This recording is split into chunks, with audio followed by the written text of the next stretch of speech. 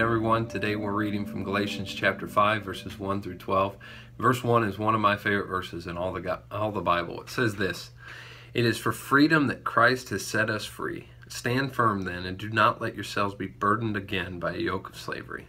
It is for freedom that Christ has set us free. I love the message of the gospel that Jesus did what we could not do ourselves. He paid the punishment that we deserved, took that upon himself on the cross, and imparted to us his righteousness, his holiness, and so we are completely free from the guilt and the shame that come from sin. We are made new and made alive in Jesus Christ. And so that was his goal, was that we would have a spirit of freedom to walk in obedience to him, to walk in obedience to our Father God, and to enjoy that relationship, not to be motivated by fear or doubts of whether or not we're good enough, but the cross simply says it's finished, and you are right, you are made righteous through what Jesus has done. And so Paul here is just reminding the church in Galatia, the believers, these new believers, that that is the truth. That's the truth of the gospel, that they are free through what Jesus has done. And so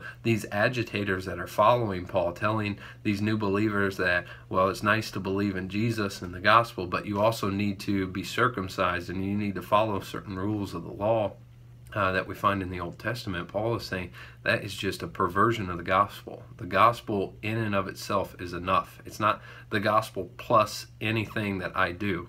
And he tells them, if you go ahead and be circumcised, then you're going to just live in slavery to the entire law. If you say that this part of the law must be fulfilled, you're saying that the entire law must be fulfilled. And then he encourages them in verse 6. He says, the only thing that counts is faith expressing itself through love.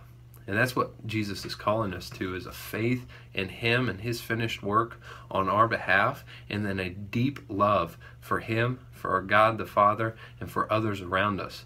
And so today, as we go about our day, I hope that we can just think about the freedom that we have in Christ, that we would carry ourselves with joy, knowing that even when we're called to obedience, that obedience is rooted in a freedom and a joy that what we do and how we follow the Word of God is for our own benefit, and it's out of love from God. It's not to discourage us, it's not to point out our faults, but rather through Jesus now our obedience comes out of love and out of freedom. And so I hope you carry that with you today.